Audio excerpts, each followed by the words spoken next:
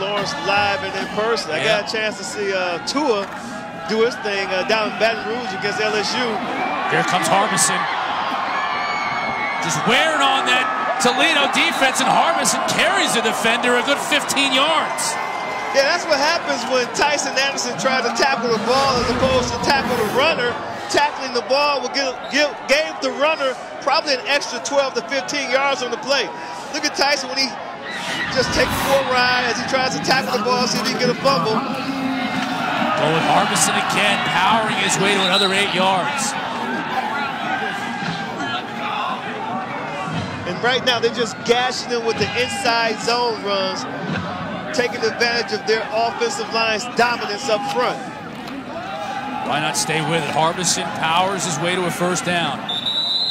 I'm telling you, man, it's just a thing of beauty when you watch the Huskies' offensive line on these inside zone runs and how they all fire off the ball at the same time, and they move the line of scrimmage up the field.